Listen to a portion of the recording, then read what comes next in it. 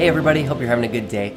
Today we're going to be going over volumetric fog in Redshift, but we're going to give a bit of a twist on it, and I'm going to show you how to use a utility material that's not used very often to get a bit of a more realistic result. So in our scene right now we have a bunch of buildings. These are from our Modern Cityscape collection, which you can get at the Pixel Lab. So to do volumetric lighting, there's quite a few different fog tutorials out there, so I'm not going to go into super detail, but basically all you need is a Redshift object Redshift environment.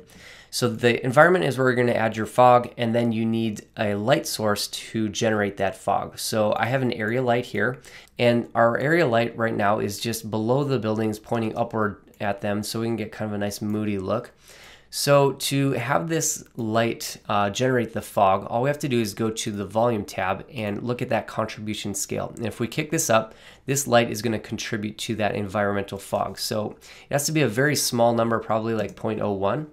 And then that light is going to generate our fog. So right now it's too bright, so let's go to our Redshift environment and let's play with the settings. So attenuation and phase are the two big ones.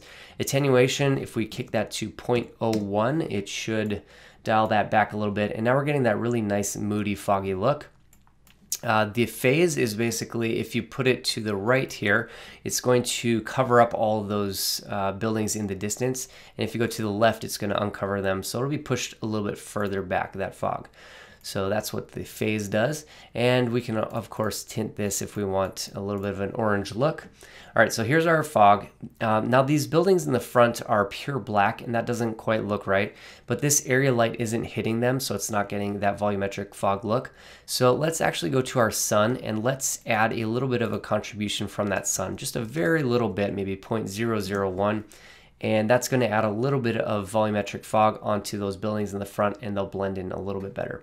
All right, so this is looking really nice, and this is where we're going to start playing with that new material.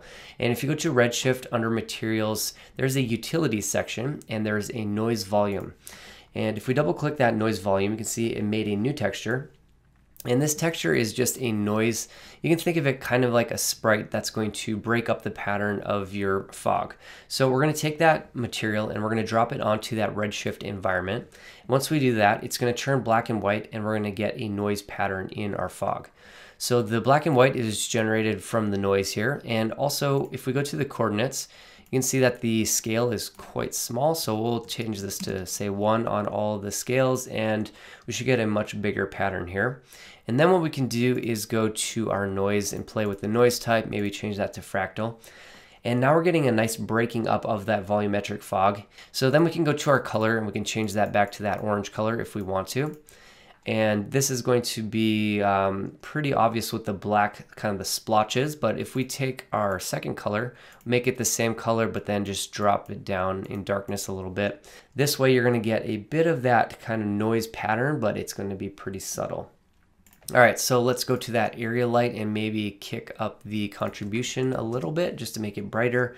So now you can see the result. We have that really great fog look, but it's starting to be broken up a little bit, which gives it a little bit more realism. So I really like adding that texture onto the Redshift environment. Hope you guys found that useful, and we'll talk to you next time. Ciao.